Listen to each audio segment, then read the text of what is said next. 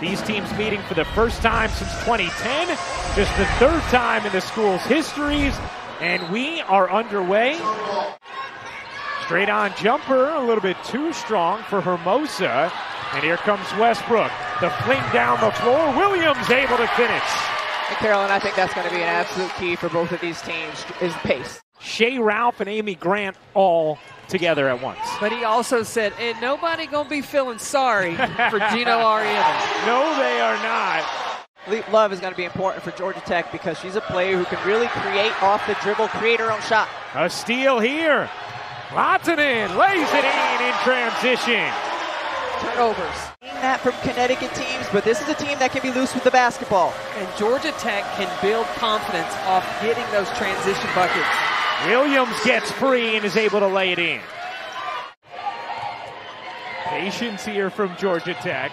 These are two slow-paced teams regardless, as Hermosa able to dip that in. Georgia Tech loves to go into the high-low game. And UHAS is going to get a little coaching from Gino Ariema as Westbrook hits the three, a welcome sign. She had been 1 for 8 from downtown her last 2 games. In that same conversation, he was talking about how important Olivia Nelson-Adota is to his team, and expecting and hoping for her to fill some of that void. They're 6th in the nation in defensive efficiency, 5th in defensive rebounding percentage. Not an easy team to score against. A leaning three is good. Lahtinen connects. The turnover bug bites them. 3 turnovers in the first for UConn. Strautmane off the window beautifully for 2. Georgia Tech does that really well. A 13-7 first quarter lead. Here's Williams. Off one leg, gets it to wedge in off back iron. She is tough, and she will battle this and has tons of support behind her here at Georgia Tech and really across the country. Crowd scored 16-3 in that quarter. South Carolina coming up with that win as Nelson-Adota got the lane, shouldered in and finished. You'd think he'd say someone on the perimeter. That ball always looked at. He mentioned Nelson-Adota. Nelson-Adota goes to work inside. It opens up things for the guards. He averaged a career-high 13 points last season. Westbrook, little pick and roll with Nelson-Adota, who finishes again. For Strautmane, and here comes UConn. First lead since it was 7-6. What a take! Williams, the shake, and the bucket. You better get ready for the Hezzy. There she goes. Lahtinen over to Strautmane, and she hits the baseline jumper. Yeah, Georgia Tech took advantage of the hard head. Lahtinen dumps it in. Into the corner, a 3 is good. UConn men's team plays St. Bonaventure at 4 on ESPN 2. Westbrook, nice crossover and banks it in.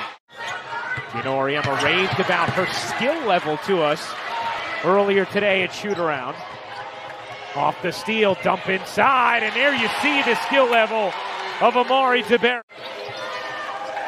Williams carving through the D and spinning it in. 10 points from Kristen Williams in his first half. Finding the seams, number 13, Kristen Williams. Lahtinen hits the jumper. And Evina Westbrook said that Gino has really focused on slow down. You got to take time to set up a screen, set up coming off that screen. Well, there's Sarah Bates, a welcome sight. Has not sat yet in this first half, may not sit all game. Nelson-Adota got the step inside and took advantage. 8 to shoot. Lahtinen into the corner. Nice little separation and hit from Sarah Bates, finding that rhythm from 3. Since UConn lost to an unranked opponent, 240 straight wins against an unranked opponent. In Georgia Tech's last home win against a top 5 opponent, 2009. Lily Love wasn't happy about not getting the ball in transition. Lahtinen will fire and hit from 3. Works the same as an on-ball screen, and here Cubaj gets it. You go under the screen, and Lahtinen says, Mel Fortner just raves about Cubaj's motor. 5 to shoot in the corner. Cubaj buries the jumper and is fired up afterwards. Lahtinen. Cubaj into Hermosa. Banks it in.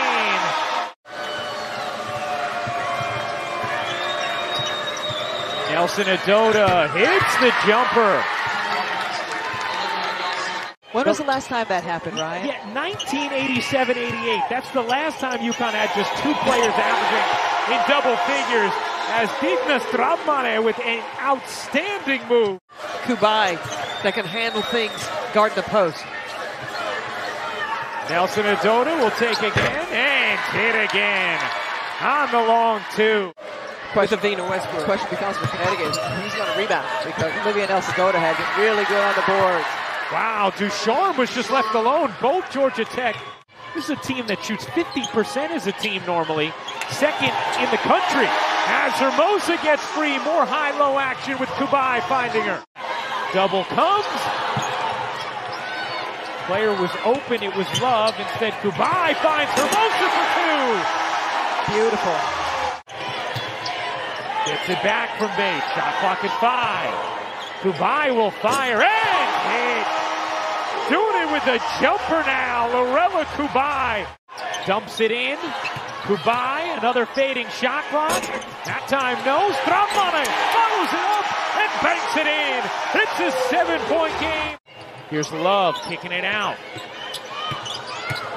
Cubaj bounces. Hermosa hits again. That combination has been money. Running an offense off screens. Need to just run a drag screen or a stagger and look for opportunities. There is the first field goal of the 4th quarter. The 3rd. UConn has not scored under 45 points since February of 2006. Breaking free is Love for an easy 2 off the inbound. Beautiful play.